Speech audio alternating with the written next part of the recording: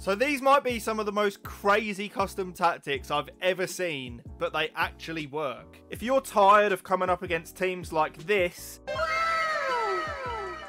you can get some FUT coins through MMO EXP using the link down below. You can also use code Jamboo for 5% off.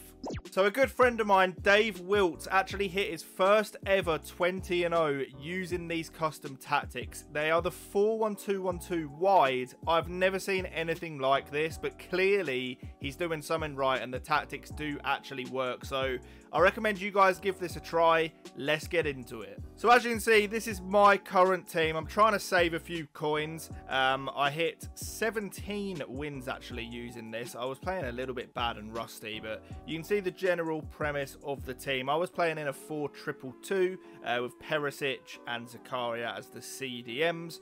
But you're not here for that. You're here for these crazy 4-1-2-1-2 tactics. Now, I have not known this year for this formation to actually be used at a high level. The 4-1-2-1-2 narrow is a little bit of a different story. That's definitely viable. But this is actually the wide version. And I'm going to show you guys these tactics. I've given them a try and they actually do work. And like I said, he hit 20-0 using these.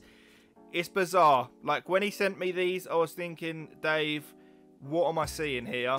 But they do actually work. So 4-1-2-1-2, press after possession loss, which interesting one, you know, after this recent patch. I think it's still very OP. The stamina drain just simply doesn't do enough. It's very viable. And the way he described these tactics for me is it just epitomizes the meta. It just over exaggerates the meta like to another level. So he's pressing after possession loss, 45 on the width, which obviously narrows it down quite a lot. This is a wide formation by trade. You have a left mid and a right mid. Having the width this low, it's just going to tuck them in a little bit more, making it easier to defend. 72 depth, he'll be going for those auto offside traps.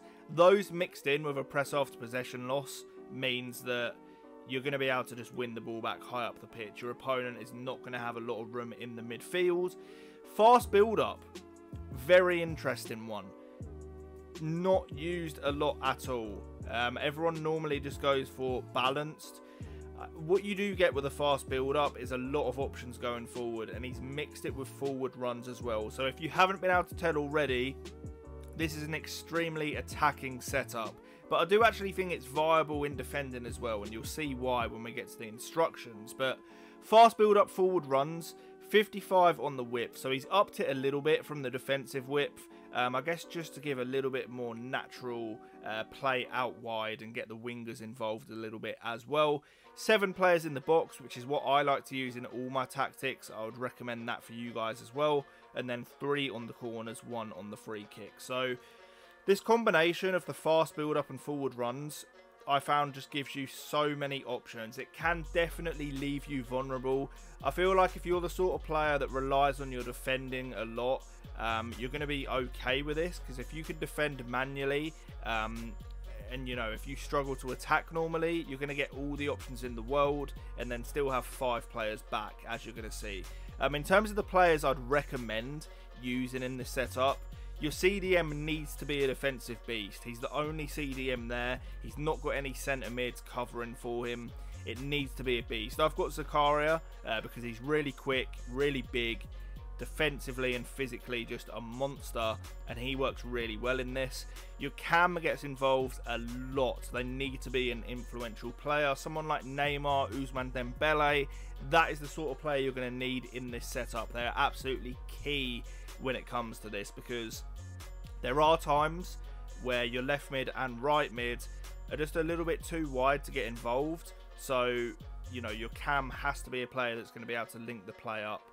The benefit of this, if you do have the 2 strikers, means that you've got those little triangles, not just between the cam and the other striker, but also the wide mids. They do actually tuck in a little bit. You guys will see the instructions as well, which make this tick very nicely. But for the wide mids, they've got to be quick. They've got to have good stamina as well, in my opinion. Otherwise, they're just going to get knackered running up and down the line.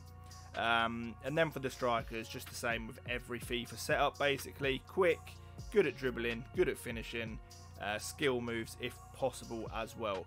The instructions are very interesting. So he went for a stay central, get in behind, and stay forward on all of the strikers, which basically means they're just going to sit up there trying to get in behind, which, as we said earlier, epitomizes the meta. It means you're going to be able to just spam through balls with the cam to the strikers. They're going to be making those runs all game and just staying on the last defender, which is very nice in terms of your build up. For the cam, he has come back on defense, but also get into the box for cross. So essentially what you're going to see here is when you're defending, the cam's going to drop deeper, but in the attack, he's basically going to act as like a box-to-box midfielder from the cam position, which is a very interesting setup. But like I keep saying, as bizarre as it sounds, it works. Like, he hit a 20-0 with it, so you can't complain. For the left and right mid, stay forward, get in behind, and get into the box for cross. And I like how he's done this, because with the cam set to get into the box, with the wingers setting to get into the box, and then also, you know, getting behind on the strikers, you're always going to have like 5 players bursting forward, especially with the tactics we've put on with the forward runs. You're just going to have so many options going forward. It's going to be a pleasure to attack with this setup for sure. So that is what he goes with for the wingers. For the CDM, cover centre, cut pass and lane, stay back. So this is your absolute defensive guy. If you can get like Vieira in for this, it's going to work super well for you. He's just going to sit in front of the defence all game, not get involved in the attack, and just act as an extra defender, which is super important when we're playing such an attacking setup.